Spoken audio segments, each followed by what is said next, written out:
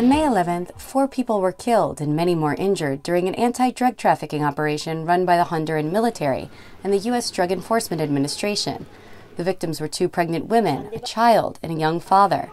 Since then, the DEA has suspended Operation Anvil, but victims continue to search for justice, and human rights groups are pushing the U.S. Congress to investigate.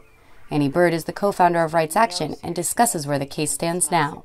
There has been no serious investigation of this massacre, other than those carried out by human rights organizations, and it's very clear that there were innocent bystanders killed by armed security forces under U.S. command, whether they were killed directly by U.S. agents or by Honduran agents under the command of the DEA. Essentially, the State Department and the DEA have had basically no response to the victims and said this is all entirely a problem of the Honduran government, even though it was, and they admit it was, an operation directed by the U.S. DEA. Some members of Congress and the Senate have been interested and responsive and asking some questions of the DEA and the State Department. But, you know, as yet, there's been no compensation to the victims, no one's paid for medical expenses. There are really serious needs that were left with the surviving family and the surviving victims that nobody's responded to. Nobody's paid for any of these operations. Wilmer's had to be carried out in a private hospital. Lucio's was the public hospital, but it was done badly. Hilda's also having to pay huge expenses in terms of travel. And then, you know, the family members of the victims, Candelario Trapp's children have dropped out of school because they can't pay for school, you know, because secondary school in Honduras is paid for by the families.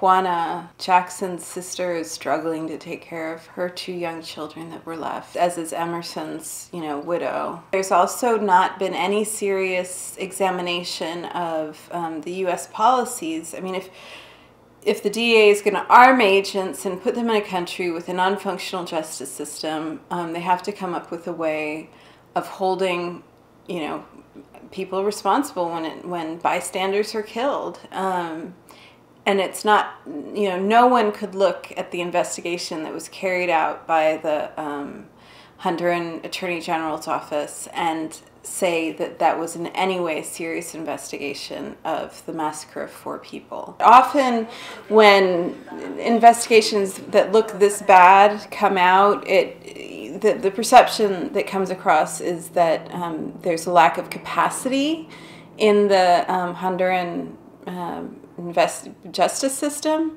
but actually what I would argue is that it goes beyond that there's a lack of political will to carry out a real investigation.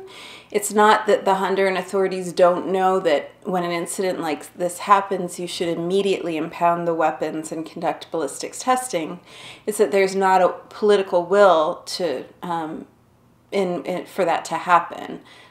So investigators don't do it because they feel that their jobs could be at risk, that it's not encouraged until, you know, maybe political pressure extends over months and months and finally they feel the need to do something to cover their tracks. The drug war in Honduras exactly coincides with areas where there's acute conflicts over natural resources, whether that's land, petroleum, rivers for hydroelectric dams, or mines. And that's what the conflict is in Honduras today, more than about drug trafficking.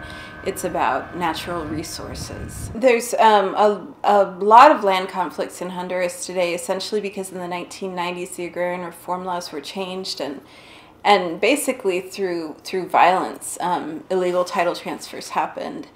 And because people are fighting in the courts to regain their land and beginning to have some success, there's been lawyers who have been killed. Campesino organizations, small farmers who are involved in land conflicts can't find lawyers to defend them because they're all threatened and run off by people with a lot of influence in the government, and apparently enough influence to levy support from the U.S. military. Recently there was a case in which 4 plantations were returned to campesinos after 18 years of struggling to get their land back. And the lawyer defending them from appeals after they had won was murdered because the African palm planters, if they can't beat them in court, they'll kill the lawyers. I mean, essentially, or threaten them or bribe them. And so campesino organizations can no longer obtain lawyers. The U.S. is becoming directly involved in those land conflicts and often using the infrastructure of the drug war to support security forces, which are getting involved in other kinds of conflicts which have nothing to do with the drug war.